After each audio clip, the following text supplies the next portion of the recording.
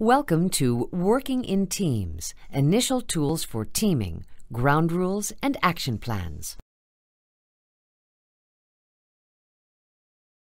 The objectives for Initial Tools for Teaming, Ground Rules and Action Plans are to create and describe SMART ground rules, develop and refine a team action plan, establish ground rules and an initial action plan for an HIT team. We will begin this lecture by talking about the initial steps of team formation and some tools and guidelines that will help you as you strengthen your teaming skills. Leadership and team composition are both threads that run through any course in team dynamics. Our goal in this lecture is to provide practical ideas and specific guidance in how to actually build this type of skill base.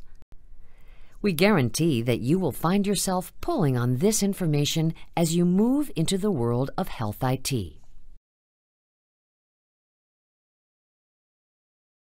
John Wooden, the legendary coach and mentor to basketball players for decades, wrote about team-building experiences and the secrets to strong leadership in his book, The Essential Wooden, A Lifetime of Lessons on Leaders and Leadership. In this book, Wooden asserts that having faith in your team members and possessing a strong belief in your goal is what makes a true leader. If your team is able to sense a lack of conviction or faith in their abilities, chances are the team will respond in kind. In short, lack of resolve and ambition is contagious and may result in poor team performance. Therefore, each member of the team must believe in what he or she is doing. If anyone is in doubt, it's time to ask some hard questions. Coach Wooden provided 6 rules for creating an effective team, which are listed on the slide. Although Wooden was specifically discussing a sports team, it's not hard to see how these rules can be applied elsewhere. Wooden is a scholar of observation and behavior analysis. His rules encourage the support of good behaviors and identification of and dealing with those behaviors that are not so good. For example, he says to consider team spirit and morale, facilitate it when it is high, and build it when it is waning. Wooden calls for a leader to be alert and to identify those who have a healthy competitive streak, while keeping an eye out for those whose aggressive nature results in suboptimal outcomes, such as intimidation and bullying. In this same vein, another important Wooden rule is that troublemakers must not be tolerated and must be dealt with promptly and firmly. This sounds a lot like child psychology, but it is amazing how many times bad behavior is tolerated, be it a child throwing a tantrum in a grocery store or some pro ball player taking a cheap shot when he thinks no one is watching. Giving each individual a fair chance and allowing him to benefit from every opportunity that is earned is also one of the foundational dimensions of a strong team, according to Wooden. The coach noted a few characteristics in his players that he believes are good to reward and nurture, including fight, determination, courage, desire, a cooperative nature, and a positive attitude. Remember these as you begin teaming in health IT. Capitalize on the good and address the weak. Moving a bit deeper into the first objective, and in addition to Wooden's rules, it is important that the ground rules for the team are set. We did briefly touch upon ground rules earlier, but again, our goal in this unit is not to just talk about them, but to provide you with guidance and how-to. Recall that ground rules are the basic rules of operation that are used by the team. They must be agreed to and enforced by all members of the team. Ground rules lay the foundation for team interaction, respect, and sharing, and they help to break down the barriers that are particularly inherent in healthcare domains. Ground rules focus on 3 elements: task, processes, and norms, and lay out the expectations and governance around each one. As can be seen on the slide, task ground rules lay out the tasks, the expected activities around the task, and the team deliverables that are associated with the task. Process ground rules are similar. They specify the rules that govern the execution of the task or the processes that are undertaken in reaching the team goal. The norm ground rules are those that dictate the manner in which team relationships will be handled. For example, things such as allowing the sharing of ideas, not interrupting, etc. Ground rules can also be used to determine procedures and assignments, as well as how to solve problems and conflicts. Ground rules should be established as early as possible, preferably at the first meeting. All team members should be involved in developing the rules, providing input, and all must agree with the ground rules. Remember, team members can be coming from diverse backgrounds with multiple perspectives and most likely influenced by the organization's hierarchical culture. The early meetings are an opportunity to establish consistent parameters and rules of the road. Consider your previous experience in working in a team. Can you recall what worked well and what didn't? Have you been involved in a team where the ground rules were developed jointly, then firmly and clearly relayed to all members of the team? Just as child behaviorists will tell a parent in regard to healthy child rearing, rules should be followed. Rules should be consistently enforced, and they must be reinforced by others who are dealing with the child in question. The guidance is the same in health IT. The point is that the way the rules are operationalized are the same. Allowing a team member who is rude or disrespectful to continue bad behavior will only detract from your team performance. Rules do change. Therefore, they may require updating. A strategy that sometimes helps with teams in this regard is the assignment of one member to serve as a rotating process monitor, who helps the group in their activities to adhere to the ground rules while assessing rules for relevancy, correctness, and appropriateness. With that said, a process monitor should not be looked upon as a disciplinarian waiting to rap the knuckles of someone who disobeys.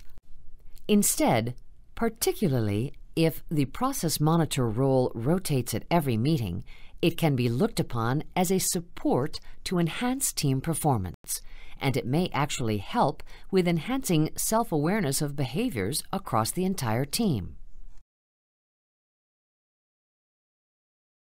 What we have provided on this slide is a separation of ground rules based on which ones may be better assessed by a process monitor versus those that are a byproduct of the overall work of the team in setting the ground rules in the first place. The last four listed here, agreed to, followed, reinforced, and updated, are those that are most appropriate for the process monitors to address.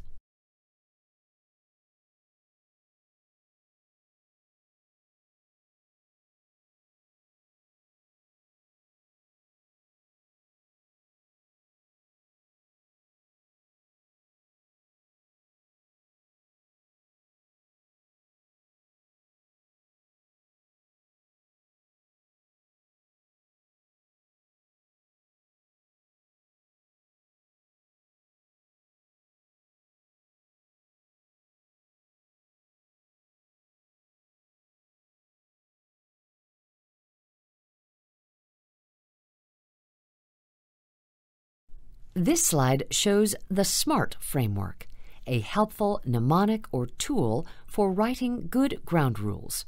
SMART stands for specific, measurable, attainable, relevant, and timely. When a ground rule is written, it should be SMART.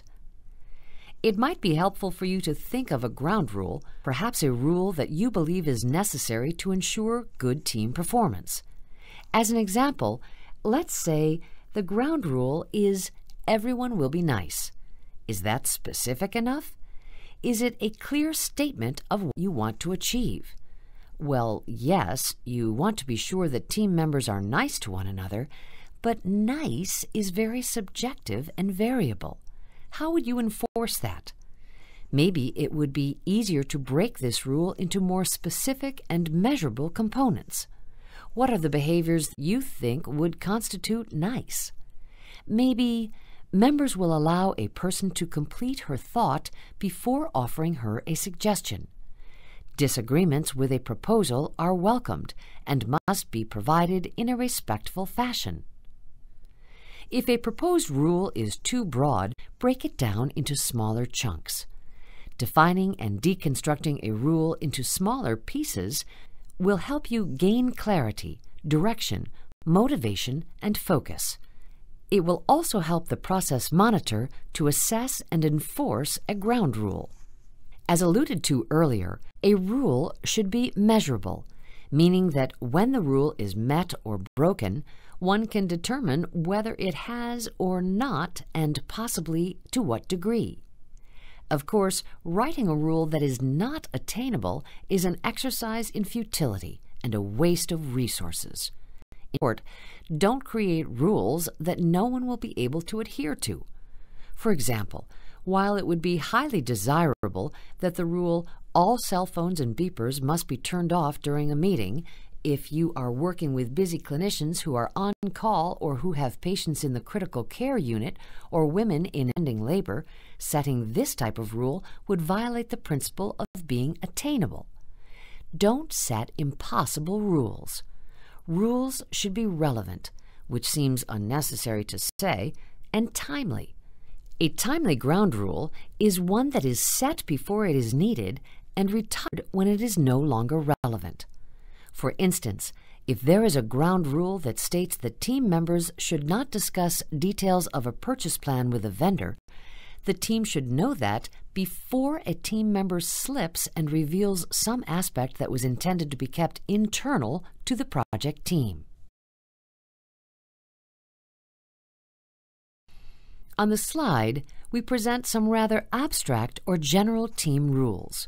Yes, some of these could be used as ground rules, such as team members communicate daily with one another. Others may be too broad.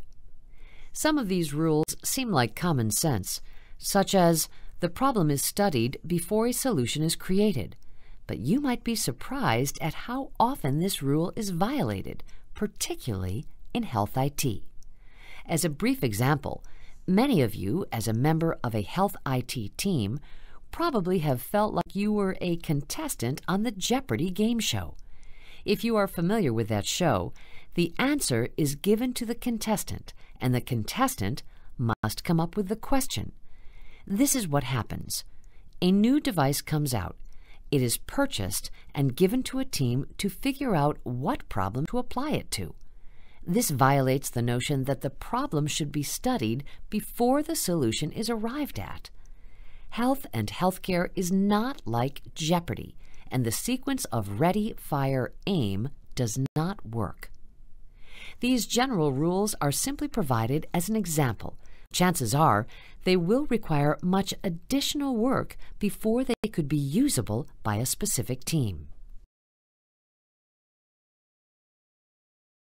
The second objective in this unit is related to developing and refining a team action plan. Why create an action plan? Ben Franklin's statement resonates in this regard. He said, "By failing to prepare, you are preparing to fail." In other words, a team without a plan is lost before even leaving the starting line. The action plan should guide the team. An action plan is derived at inception of the project and charts a general course. Of course, as the team develops and the norming stage occurs, the plan will mature and morph. The action plan of the team is not written in stone. It simply gives the team a charge, clarifies the mission, and sets preliminary goals and responsibilities. Now that you have set clear team ground rules and have the beginnings of an action plan, further definition of the plan is necessary.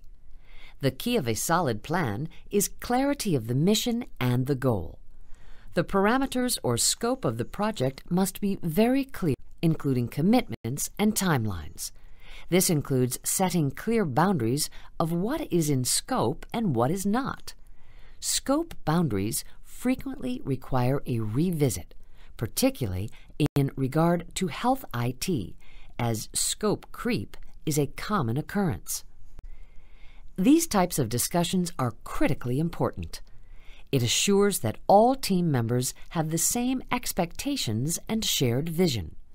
A solid understanding of the goal is also vital. It engenders confidence and team buy-in when everyone has their eyes on the same spot on the horizon. Helping yourself and your team to get this level of clarity can be assisted by asking these simple questions. Who is doing what? What are they doing? Where are they doing it? When are they doing it? Why are they doing it? And how will they do it? These questions form the basis for developing the action plan. It is also very important to come to terms with what is not part of the goal or falls outside of the scope.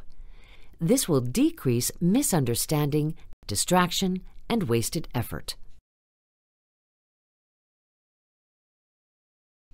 Action plans must be documented with the understanding that they are a living document and will be modified, most likely, over time. A basic action plan template that provides the who, what, where, when, how is provided here on the screen, with a few extra bells and whistles like dates and the like.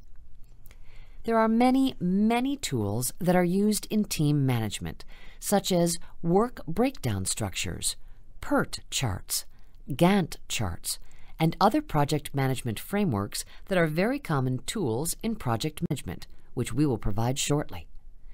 Most of these tools are part and parcel of project management software, such as MS Project and others.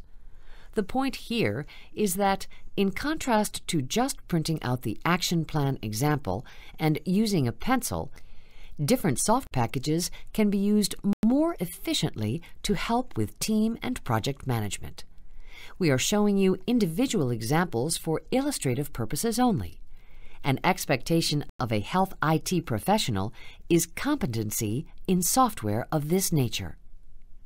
There are many tools to choose from, and the choice may be dependent on the needs of your team, the available resources, and the dictates of an agency regarding which tools they support. Team needs are unique, so the ability to modify the structure of a plan is important. For example, in the action plan example on the slide, you will see a column titled The Originator. The team that used this example wanted to track whose idea a particular task was, so that in case of a need to backtrack to find a specific answer or gain additional insight, team members would know who to go back to. Another example of a tool that can be used is the Work Breakdown Structure, or WBS. The WBS is commonly used in project management and is designed to help break down a project into manageable chunks that can be effectively scoped and managed. A WBS is a visual representation of the high-level tasks of the team. In a one-page view, the team's plan is illustrated graphically. A WBS is also a great way for the team to see the bigger picture, how their work fits into the grand plan, the teams that are both upstream and downstream, and how they interact. A WBS also provides information that may be needed by a specific team in regards to identifying additional pockets of expertise or temporary team members that can provide specialized expertise. A Gantt chart is a type of bar chart that illustrates a project schedule broken down by descriptive tasks and is another helpful tool for teams. Gantt charts illustrate the start and finish dates of each individual task. Some charts also show the dependency relationships between activities. Gantt charts can be used to show current schedule status, overlap, and overall team progress.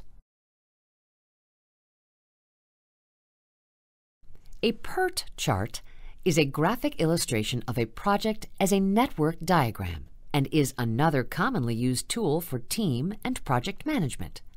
A PERT chart consists of numbered or lettered nodes, each circle or rectangle, that represent an event or a project milestone.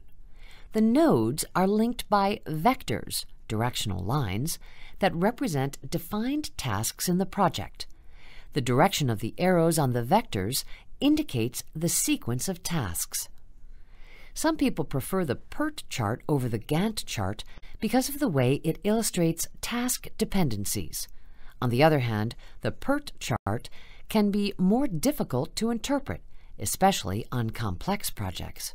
The takeaway points from these last several slides is that there are many tools available for helping you to work in or with teams. Many of these tools overlap with project management approaches. You do not need to be a project manager, however, to work in a team, and as a matter of fact, most teams in healthcare are comprised of diverse user groups where the presence of an experienced project manager is a real bonus. It's a good idea for anyone working in healthcare to understand the basics of team management and the tools that can be used to support teams. We will continue to detail more of these tools over the next few units, and we encourage you to learn from colleagues, discuss with your team, explore, and experiment. As we start to sum up this unit, we return to the basic concepts of teams, tools, and structure. Teams do require management. They do require structure. They do require distributed leadership. And they do require documentation. Setting the ground rules and creating action plans require collaboration, buy-in, and these elements must be recorded. It is not our place to propose which tools may work best for any given team. It could be that a simple paper notebook will suffice, although we would hope that as you accelerate your health IT practice, you will find ways to further adopt digital methods. Other tools that we did not explicitly cover include meeting agendas, meeting minutes, and communication support such as a wiki or similar to encourage distributed dialogue and collaborative document development and distribution. Teams are seldom, if ever, in one place.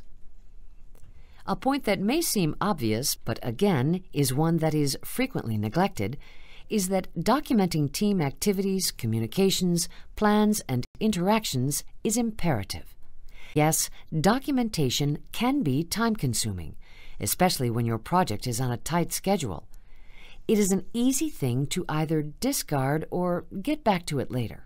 However, documenting in some fashion is a responsibility of all teams and a dimension of accountability. It's like an immunization. It's good for you, but not too many people enjoy getting one. A team that maintains strong plans, consistent and clear communications and plans, is one that stands a much higher chance of becoming a high-performing team. This concludes initial tools for teaming, ground rules, and action plans for HIT teams. In summary, this unit has provided you with a lot of foundational content for setting up your team. To have an effective, productive team, smart ground rules need to be set by the team to ensure all are on board with the task, the work ahead, and how the work will be completed. Member buy-in to the ground rules is enhanced when they are created and vetted collaboratively. We also talked about the rules for rules, likening to certain parenting skills. We said they must be clear and consistent, and in teams, the role of the enforcer or process monitor should be rotated. In a continuation of our goal to impart practical aspects of team management, We provided examples of a few ground rules, then provided an overview of tools that can be used to help manage the processes, timelines, responsibilities, and documentation of team activities. Future units will delve into other approaches to teams in health IT.